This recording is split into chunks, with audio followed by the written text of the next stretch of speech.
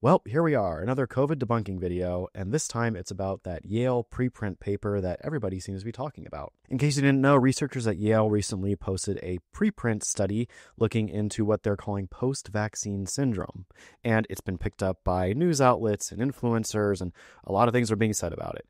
So I read the paper, I got the facts for you, and I'm going to tell you what this paper shows, what it doesn't show, and just generally what I think about it. So let's get into it. I've got the paper, I've got my hair picked out, and I've got IBS. So let's get into a quick rundown of what this paper set out to do. The researchers in this paper set out to define the characteristics among a group of patients suffering from what they call post-vaccine syndrome. This is describing a small number of people who, following COVID vaccination, ended up with long-lasting negative side effects like brain fog, fatigue, and neuropathy. This syndrome has been described as being very similar to long COVID, and like long COVID, there isn't a ton of solid research into exactly what it is, what the people are suffering from, and what we can do about it. I have no doubt that these people who say they're suffering from post-vaccine syndrome exist and are genuinely suffering. I even think it's reasonable to say that a good number of them are suffering from symptoms caused by the vaccine, because the vaccine is an immune insult. It triggers the immune system.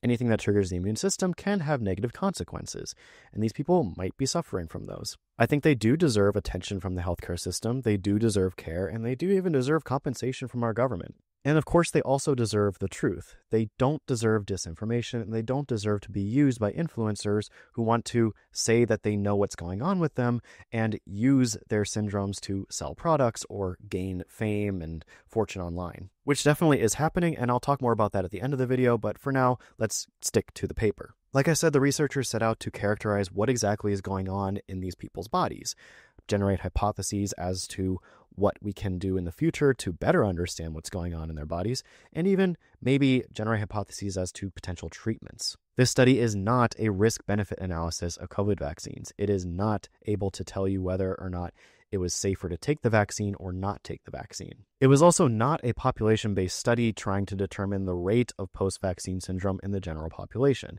It dealt with a very small cohort, and again, it was just trying to characterize certain things about these individuals. But despite its scope, we already have influencers online saying that it proves vaccine-induced AIDS and that millions of people are suffering from this, and a whole host of other nonsense. So let's get into the paper and see exactly what the authors say. The first sentence of the summary says, COVID-19 vaccines have prevented millions of COVID-19 deaths, yet a small fraction of the population reports a chronic debilitating condition after COVID-19 vaccination.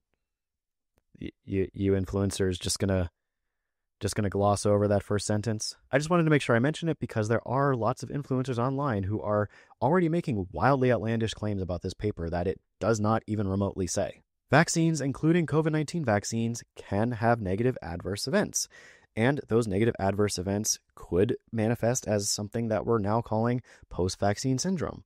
That is entirely possible.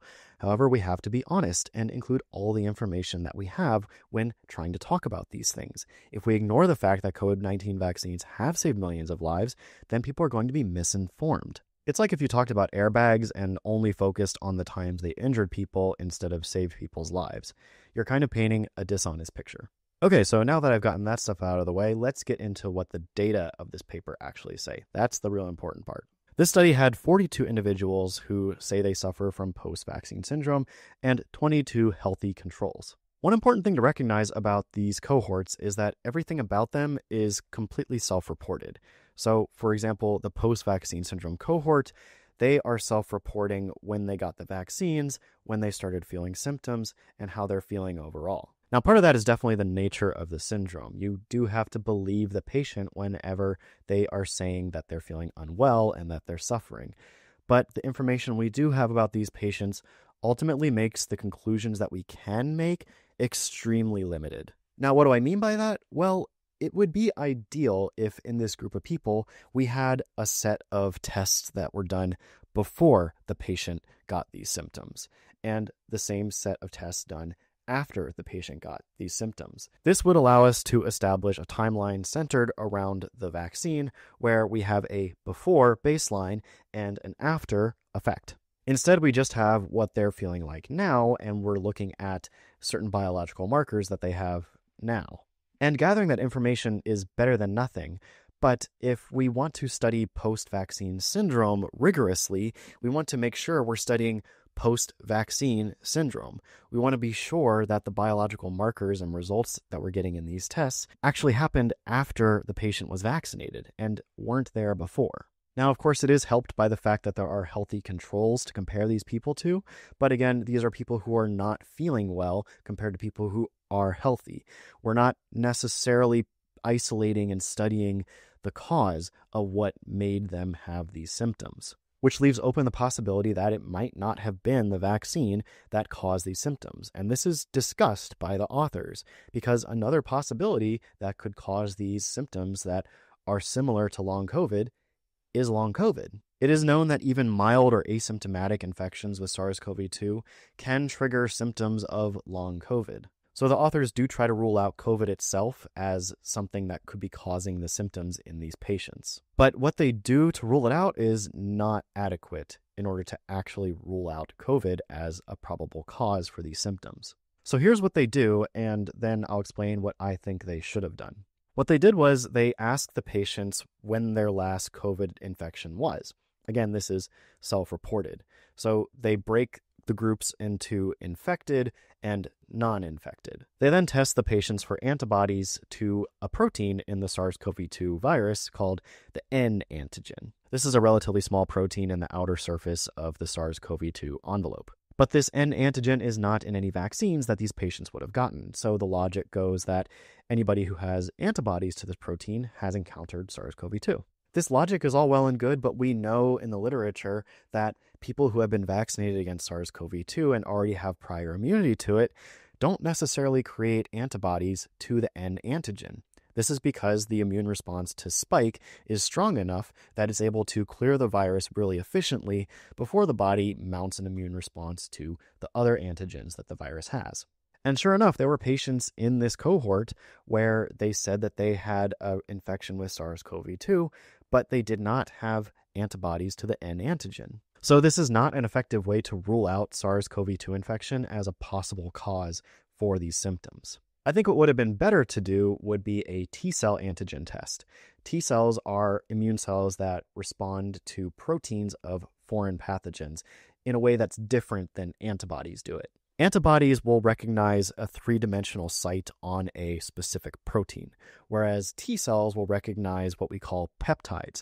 They're little pieces of foreign protein that get chopped up and presented on the surface of cells. I think seeing if these patients' T-cells react to N antigen peptides would have been a more sensitive and reliable way to ensure whether or not they've had an exposure to SARS-CoV-2. But I also think the strength of this study suffered a lot from the fact that they only had one blood draw from each of these patients at one particular time point. This study really could have benefited a lot from any sort of longitudinal testing, meaning taking blood samples from the patients at multiple time points over the course of several months. It would have really helped to have more people in the cohorts because 42 unhealthy individuals versus 22 healthy controls does not make for the best statistics. It would have also helped to have a little bit more than self-reporting to delineate these cohorts. Something as simple as proof of positive COVID tests from clinical labs or anything along those lines. It would have been awesome to see a cohort of people in this study who were suffering from chronic fatigue syndrome since before the pandemic, because chronic fatigue syndrome is similar to things like long COVID and post-vaccine syndrome. And those people also feel generally ignored and feel like they're not being heard by the healthcare system. This would have been a really great comparator group of people whose symptoms we know weren't caused by the vaccine, but are suffering similar symptoms, and would have been another big step towards isolating the vaccine in post-vaccine syndrome so that we could see if there's anything unique about the people who have gotten COVID vaccines and then have these symptoms. But that wasn't done. And lastly, longitudinal sampling would have just made their data way more robust and would have allowed them to actually answer some of the questions they try to answer in this paper, which we'll see in a few minutes. But that just wasn't done. There was a lot that was not done in this paper that could have been done to make it a lot more robust and convincing, no matter what the results would be. But as this preprint stands, it's not really able to tell us much. It cannot isolate the vaccine in this post-vaccine syndrome, and it cannot really give us a good idea of what these patients are actually suffering from. So in the words of the authors, this preprint was meant to be hypothesis generating, meaning it was supposed to generate a data set characterizing these individuals that would inform future experiments. It would allow people to say, hey, this looks interesting, let's drill into that and try to find more answers. But unfortunately, I don't think that this data set can really generate much that is useful. And it's because the design is just really flawed and is lacking a lot of controls and a lot of robustness that we would need in order to answer these questions confidently, that we would need in order to give these people the answers that they honestly deserve. And if that seems harsh, well, this is what scientists do. We critique work. We point out the flaws so that we can design better experiments to correct for those flaws and get more confident answers. And in the words of Akiko Iwasaka, one of the lead authors of this study, she says that this is a work in progress. This paper does not provide all the answers, or really any yet, but it's part of a study within a larger grant provided by the NIH that these researchers are using in order to study this question of what is going on with these people who say that they have these symptoms following a COVID vaccine.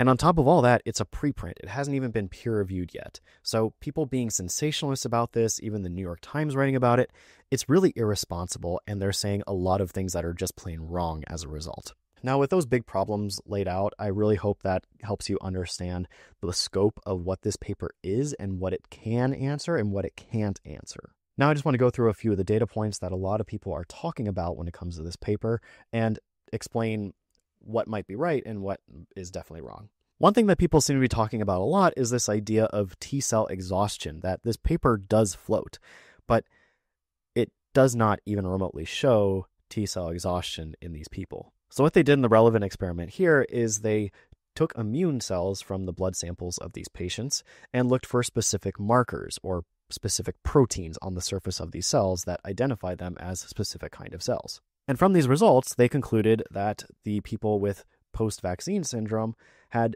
exhausted T cells. But this is not how you test for exhausted T cells. T-cell exhaustion is a thing that can happen in cases of, for example, chronic infections, where a virus is sitting around in your body for a long period of time, activating and deactivating and just giving your immune system a really hard time. And there is a way to test for it.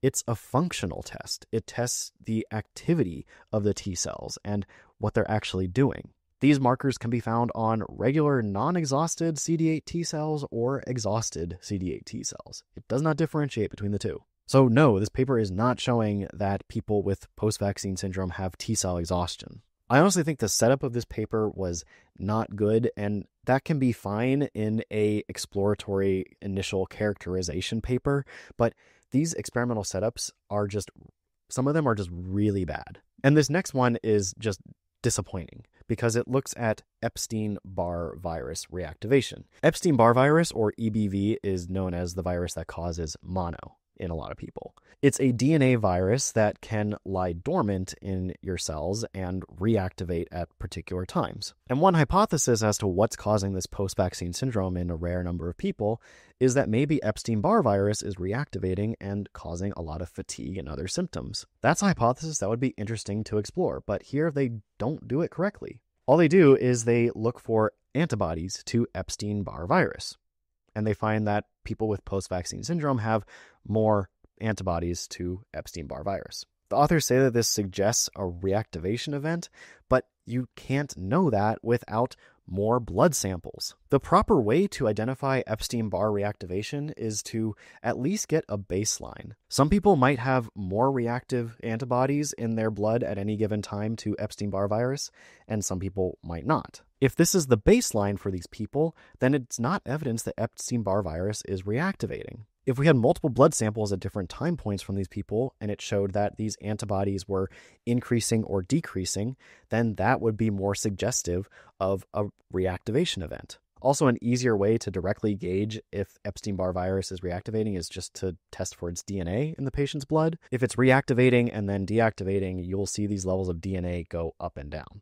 But they don't do that here, and it would be really easy to do, so I'm not sure why they didn't. So ultimately, again, because of the setup, you can't really make strong conclusions about this experiment. And it's disappointing, to be honest. The last thing I wanted to talk about here is their spike protein measurements. One of the experiments they do is they test for the presence of spike protein in the patient's blood. And they find that people who are suffering with post-vaccine syndrome have generally more spike protein in their blood than their healthy control counterparts. Now, this is the part in the preprint where they use that long COVID cohort from another study that I mentioned earlier, and their spike protein levels are actually closer to the levels of spike protein in the post-vaccine syndrome patient blood. Which is interesting, sure, but again, this paper really suffers from not being able to rule out SARS-CoV-2 infection at any time. So we don't know where this spike protein would be coming from. I've seen some people saying that this shows that the COVID vaccine is producing endless amounts of spike protein in these people, and let me tell you, that is just not possible. It can't do that. What's more likely is that these are either from undiagnosed SARS-CoV-2 infections, or they could be from immune cells holding on to spike antigen, which we know is a thing that can happen. But this does lead into the one hypothesis that I could maybe get behind from reading this preprint. Again, it's a maybe. I'm not really convinced given all the limitations of it. But they also do an experiment where they look at antibodies against spike protein in both cohorts. And the post-vaccine syndrome cohort consistently has high levels of anti-spike antibodies. Whereas the healthy controls, as you get further away from their last reported day of COVID exposure, which again is self-reported, granted, those levels do go down consistently post their last exposure, while the post-vaccine syndrome patients don't. Again, it's not super convincing. There are tons of limitations here, but that is maybe the one hypothesis I could generate from this data, is that maybe these patients have some problem regulating their immune response. But I wish they included other antibodies in this experiment just as a control to see if maybe it's just a general immune system thing or if it's specific to spike protein in these patients. But they didn't do that, so we don't know. So yeah, this preprint has a ton of issues that New York Times and Joe Rogan and influencers who want to just get clicks and mislead you aren't going to talk about. But we need to talk about these things if this is going to be in the conversation in the general public. People need to be better at reading and interpreting scientific papers, and the media especially needs to be really careful about interpreting scientific papers, especially when they're preprints. This preprint, as it is just not well designed. The data are not strong or robust enough to give us concrete, confident answers either way of this problem. And it's mostly unfortunate for the patients because they deserve answers. And I feel like all of the hoopla generated by this preprint is going to result in a lot of disinformation, which again, we're already seeing from influencers, which is just going to muddy and confuse the waters. And if anything, delay these patients getting the truth and answers that they do need in order to be healthier and happier. And that brings me to what I wanted to talk about toward the end of this video, which is